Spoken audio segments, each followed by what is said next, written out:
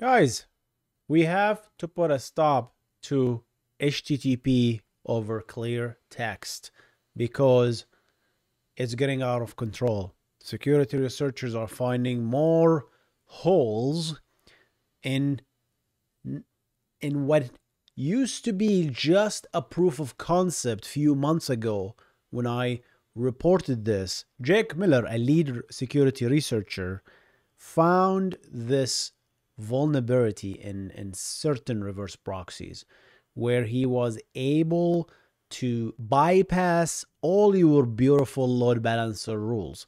So if you had like a /admin, hey, if you're going to /admin and you don't have this rule and you're not from this particular source IP address, or you're not from particular this subnet, you're not allowed to go. Or if you're going this way, there's all these kind of rules that you have put in place in your beautiful load balancer, your layer 7 load balancer. All of the stuff will be completely bypassed. A major security flaw. I'm going to reference the video if you want to go there and talk about it. Essentially, he called it h2c smuggling or HTTP2 smuggling. Essentially, you can do an HTTP request smuggling using HTTP2 over clear text. And you guys, another security researcher, Sean Yo, has taken upon himself to take that proof of concept, which was not really tested against any real production servers like cloud, and he actually took the time to write tooling to prove this concept. He managed to get into Cloudflare using this, Microsoft Azure, Google Cloud Platform, and other cloud providers. Let's go through how did he manage to do that. So guys, I love that Sean here did a very nice graphic. Let's explain HTTP2 over clear text. So HTTP2, guys, by default, if you don't know, is secure. We have to secure it. And the reason is protocol ossification. The boxes in the middle, all these NAT boxes and routers in the middle, know that, hey, if you're communicating over port 80, then you must be you must be the HTTP protocol. And we know how the HTTP protocol looks like. It's HTTP 1.1. There's nothing else, right? They didn't anticipate there's going to be a break and change like HTTP 2, right? So with HTTP 2, we changed the whole thing. We introduced a completely new protocol, right? There's streams and stuff and magic, all sorts of stuff. So the boxes in the middle started blocking. So I was like, what the heck is this? This is not HTTP. So blah, started blocking. So browsers gave up and says, you know what? Okay, let's just secure HTTP2 by default. And that was great. But for some reason, there's this lingering thing that's called HTTP2 over clear text, which we still support for I don't know what reason, right? Please tell me if you use this. What is your use case? Because I have no idea why people are using this, or are we still supporting this to begin with?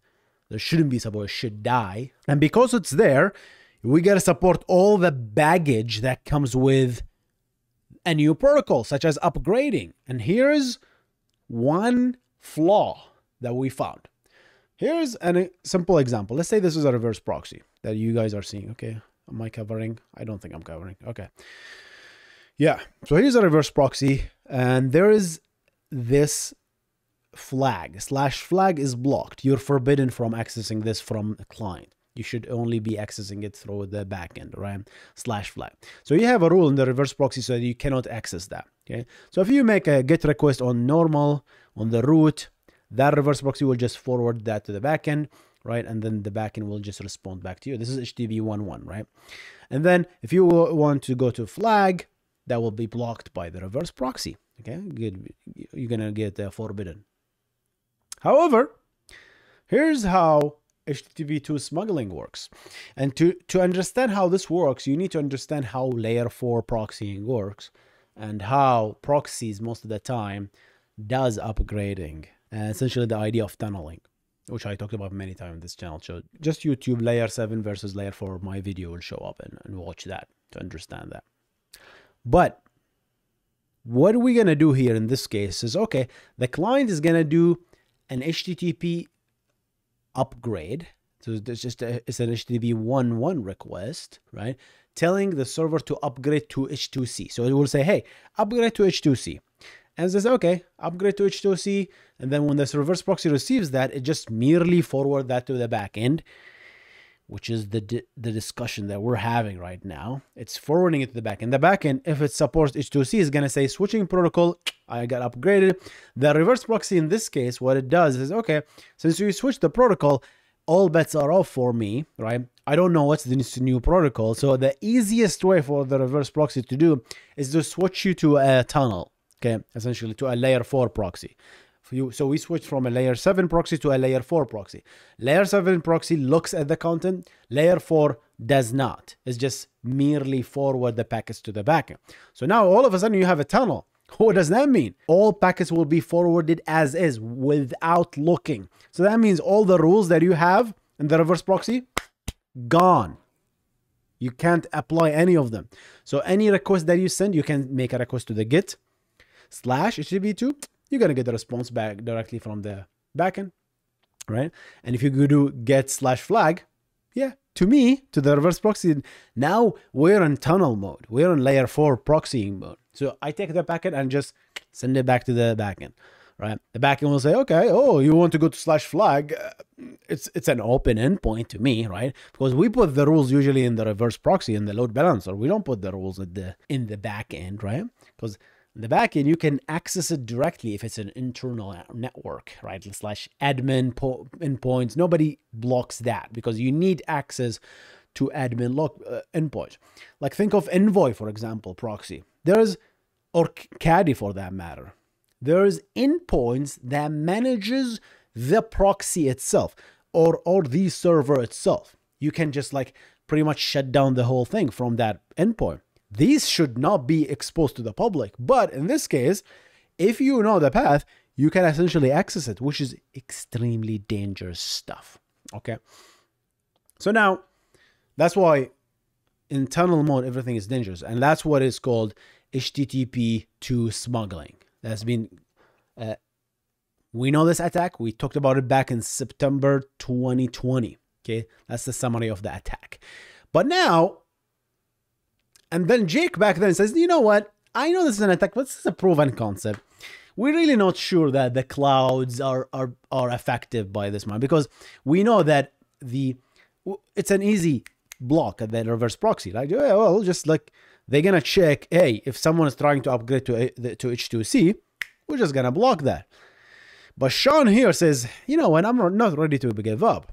He found, and you can read the article for yourself. He found many ways to kind of do non-compliant HTTP2 upgrade to trick the load balancer to just say, oh, you know what? Oh, that doesn't look like h2c. It's just a normal upgrade. I better forward it. So he played with those upgrade settings and HTTP2 set. So at the end of the day, he managed to get the Cloudflare to bypass the h2c upgrade. So he snuck in the upgrade to the backend and he managed to access the HTTP2 backend. So he managed to access all the rules on the backend. he managed to skip all the rules and access the endpoints on the backend. And Azure, he managed to do the same thing with Azure. With each one, there's a lot of work going here to essentially achieve that. He had to rewrite the HTTP library in Go, or at least modify to manage to do these low-level changes. Because Go, he wrote all these scripts in Go, right? And yeah, it's just fascinating. Here, look at that. Okay, you get a smuggled response. He managed to smuggle the flag response from the backend, and obviously he tested on his own data, right? I'm assuming he just spun up a Cloudflare instance, he spun up a Google Cloud instance, and started testing all that stuff. Look at that, yeah. His server and his examples are always like /flag. If I can access a /flag which is blocked from the reverse proxy, then I have succeed. That's his test essentially. And boy, he managed to do it. He managed to do it. Let's read this blurb at the end of the day, the takeaway on the securitization at the end of this video. Quote, finding vulnerability in major cloud providers is both a lucky and methodical methodical process. Although Jake, the author of the original article and essentially the person who found this bug, mentioned that cloud providers such as AWS could not be vulnerable to h2c smuggling in his testing, a further application of his research yielded fruitful results, which is his Sean's results in this case. In this process, I realized that even the best security researchers make assumptions about their research or may not have the time needed to find all affected parties, which is true, right? I mean, when you find something, you can only go so far, right? Because you have other stuff to look at, unless you dedicate a lot of time and effort, right, into finding something. And this goes for every engineer, really. If you think that you understand something, think again, because you're always going to find a hole in your understanding and your thinking. And you're going to find ways to break your knowledge and understanding.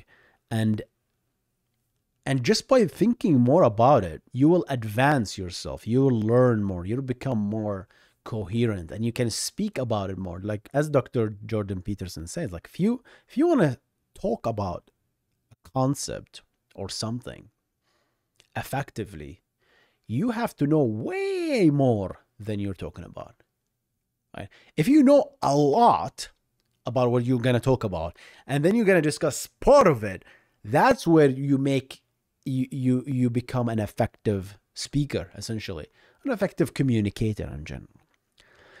So Sean continues, consequently, even when research is made public, there are often plenty of opportunities to extend and further the research. 100% agree. Good job, Sean. Good job, Jake, for this amazing find, really. And guys, we really need to kill this thing because we think that is, yeah, let's just add a rule. That's what I thought back in September. So hey, guys, everybody who have, I told people, hey, if you have Nginx, if you have JProxy, if you have Envoy, just add this extra rule to block any attempt to upgrade H2c so that it doesn't go to the backend. And that's what we thought, but no, there might be other ways, right? Non-compliant ways to go through these checks and then snuck in, right? Nasty stuff, man. Nasty stuff. So, man, a lot of people are calling for the death of H2c. We need to kill this thing, man. We should not be using it. It's just absolutely useless, right? Because in the backend, you can always secure your stuff with certificate. You can use Let's Encrypt or use your own certificate authority on your own network, and you'll be secure, and then your clients should trust the CA, and just like that, you have security, you have encryption by default, right? In a cloud environment, that is given. You have to, because you don't know what's happening in the cloud. All sorts of nasty things are there. Yikesy. All right, guys, that's it for me today. I'm gonna see you on the next one. You guys stay awesome. Goodbye.